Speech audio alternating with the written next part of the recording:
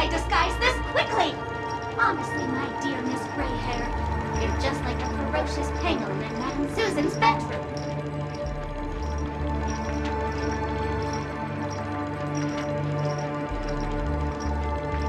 Keep your shirt on.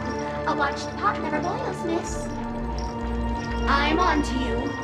You're here because you accepted bribes from the duplicitous and corrupt leader of that Sparkle gang. The scoundrel who wants to become mayor of Sparkle City. Blazin' Bro!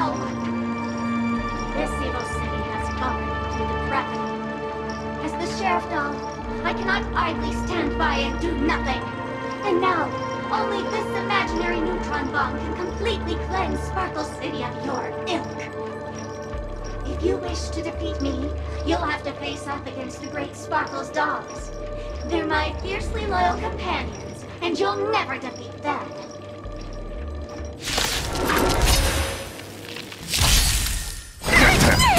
Relax. Attack detect. Detonate. Until everything burns to ashes! Time to say bye. Boom. Set the seas ablaze!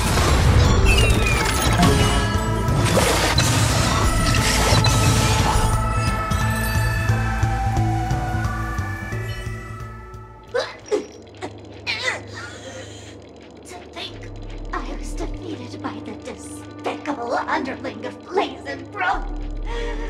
You'll never get away with this. Because I'm just an adorable doll. Not some imaginary neutron bomb.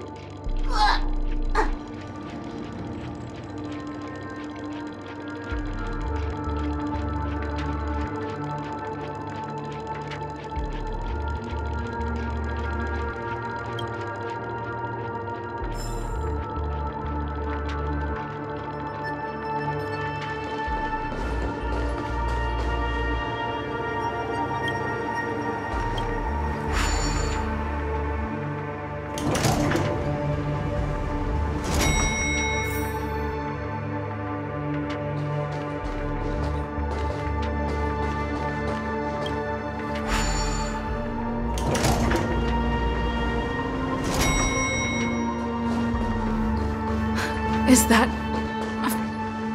28 minutes, 46 seconds. 28 minutes, 45 seconds. You're here! Looks like she also sent you a message. Since you're here, I'll just keep it short. Just over half an hour ago, I received a message from an unknown sender and rushed here as soon as I could. 27 minutes, 52 seconds. 27 minutes, 51 seconds. The Sweet Dream has lost the protection of the Order. If it were to blow up here, the consequences would be unfathomable. I've scrutinized it for a long time, but the bomb's design is incredibly unique, as if it's been locked by some mysterious path force. Apart from its creator, I fear no one knows how to deactivate it.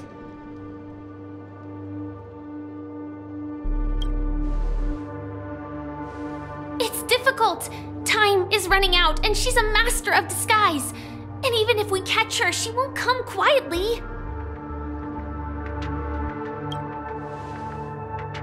You mean the Watchmaker's guests? That's a pity. Based on my experience, I don't think any of them can turn the tide on this situation. The Memo Keeper may be able to teleport the bomb to a deserted location, but I have found a note inside the doll.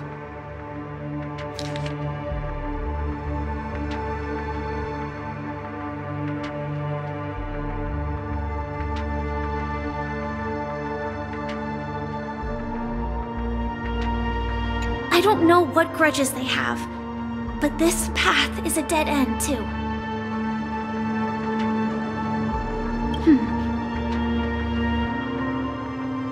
Actually, there might be another way.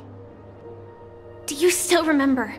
The script said that I will experience death 3 times in the Land of Dreams. I think this moment heralds the 3rd time.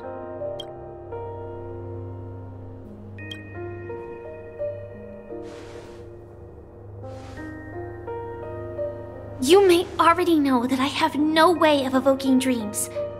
I employ a Stellaron Hunter's special method in order to enter dreams instead.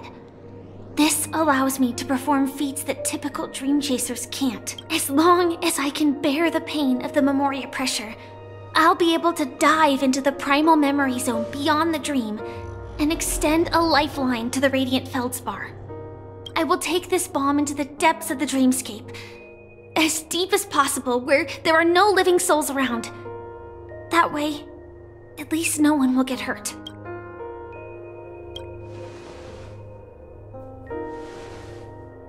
Don't worry.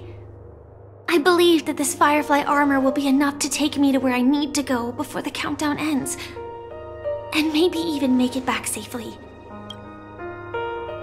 At present, this is our best and most logical course of action. After all, a long story deserves a happy ending. I have some words to share with you, though they were spoken to me by Miss Acheron. She said that the so-called impossible is merely something that is yet to happen. At the moment, there are so many things that seem impossible, but are they really never going to happen? Maybe it's just that the moment to disprove these impossibilities hasn't arrived yet. Whether it be a literal ending, suffering akin to death, or a harrowing deathscape. Before the appointed destination arrives, they are all the same. Yet I can still make myriad choices. I also firmly believe that when that moment arrives for us to make a choice, the answer to our end will already be within our hearts. It is not destiny that shapes us, but we who shape destiny. The Astral Express and the Stellaron Hunters are like light and shadow. We walk on different paths, intertwined, moving forward and growing together. Maybe the end is predestined, but it is not today. Since things are going too well, let's speed up the countdown. Human life is short, just like fireflies to a flame. So if you have an answer in your heart, always remember, don't leave with any regrets. We have this right, don't we? Will our paths converge neath the sun? A silent descent, melody sung. Since you care so much about other people's safety, why don't you go take a closer look?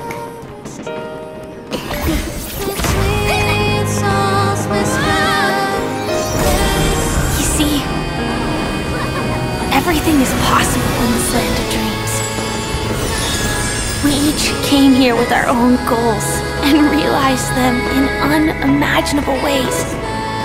Regardless if the result was a sweet illusion or a bitter reality.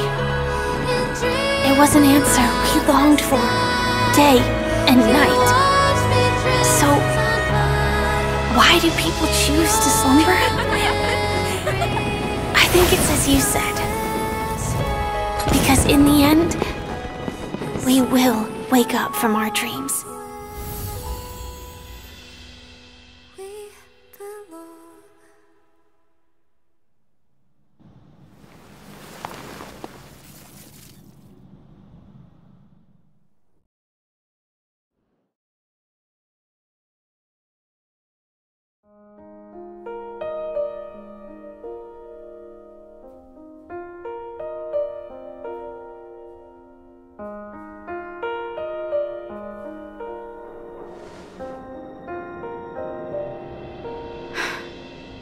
When I arrived, I happened to see a child holding it.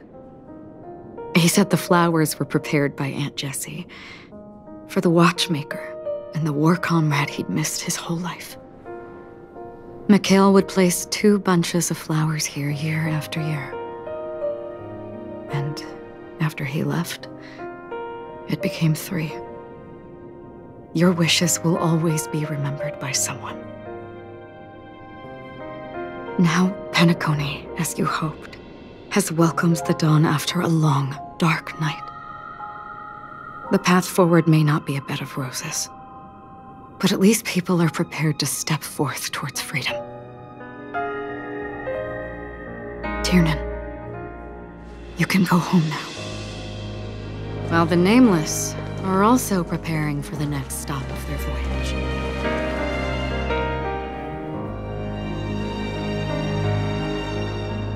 But before leaving, we still have one last thing to do.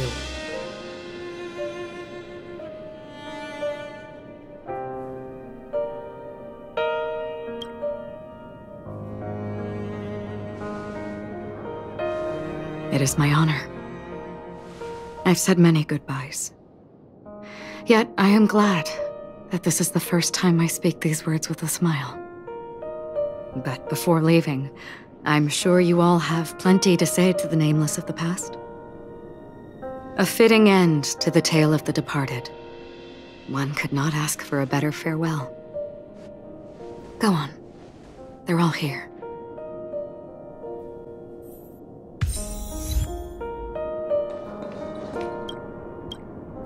Honestly, when I heard the conductor's request, I was pretty surprised. The Nameless. Those who trailblaze, doing good deeds but never seeking recognition. After all this time, how would we even find those 3 people in such a vast place like Penacony? But it seems, in the land of the dreams, anything is indeed possible. History may not remember the names of the dead, but the stars will attest to their journeys. The first glimmer of light in the prolonged night often illuminates little, as it is fleeting in the darkness too vast. But because of this, people will remember. As long as something shines in the night sky, then when the first star falls, countless more will follow, streaking across the horizon.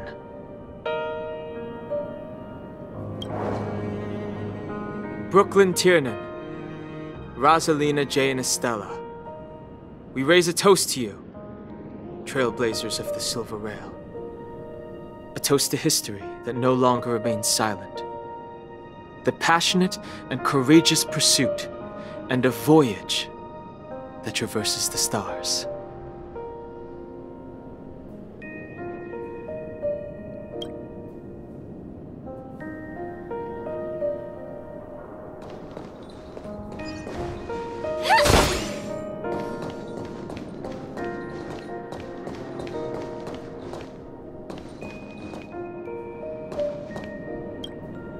That statue.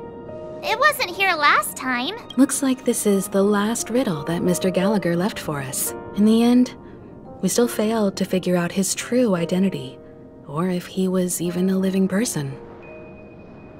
What should I say?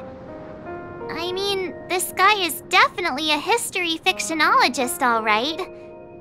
I'm suddenly reminded of the time at the theme park when he said he was only 13 years old.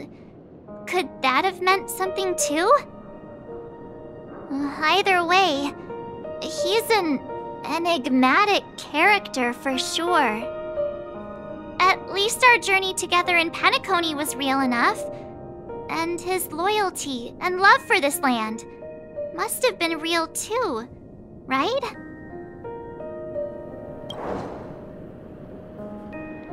Gallagher, we raise a toast to you, the slumbering hound.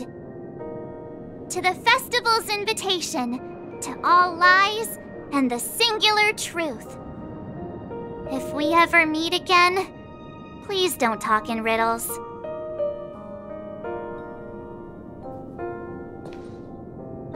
If we ever meet again,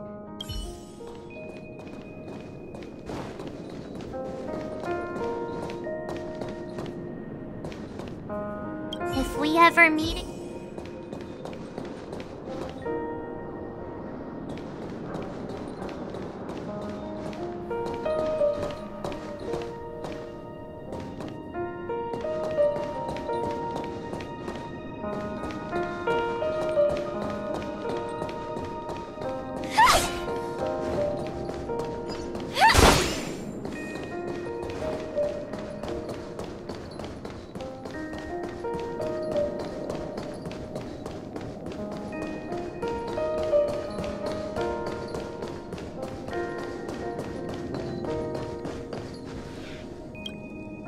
Is the Astral Express ready to depart Penacony?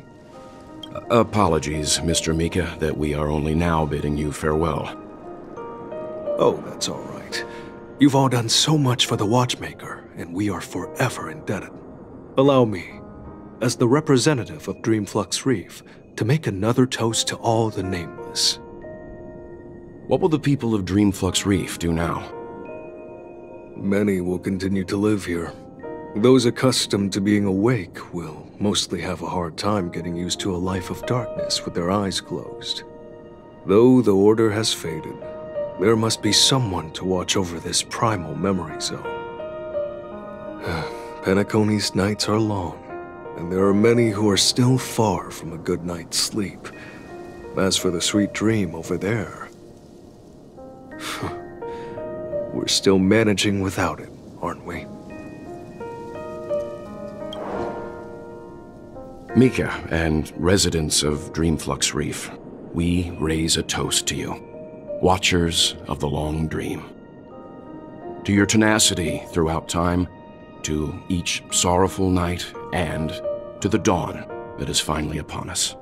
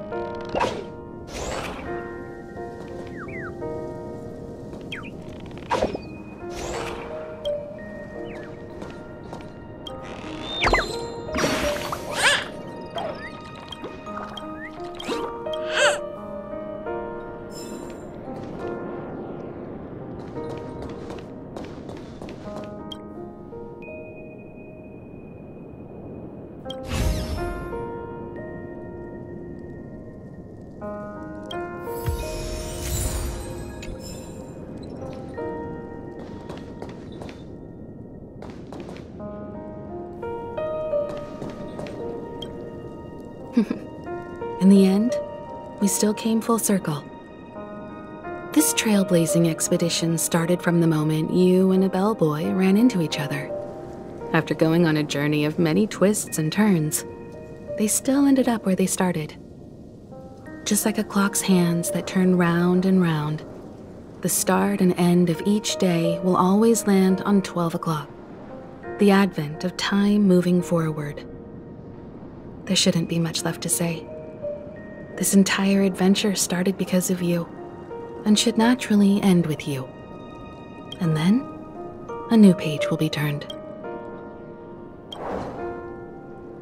Mikhail Char Legwork, we raise a toast to you, watchmaker of the land of the dreams, nameless of the Astral Express. To Penacony's past, present, future, and the child's unwavering dream unto death.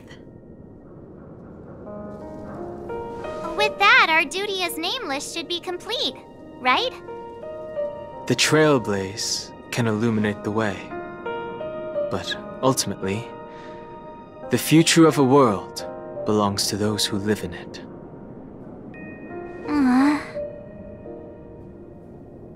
I still feel that Mr. Mikhail must have really wanted to witness this day himself. What's on your mind, March? Just a strange feeling. I had it a few stops ago, but it's super strong this time. Why not talk about it? Maybe everyone's thinking the same thing. I can't help but think that whether it's Mr. Mikhail, Mr. Tiernan, or Madame Rosalina, their lives must have been long, and they must have experienced plenty of stories.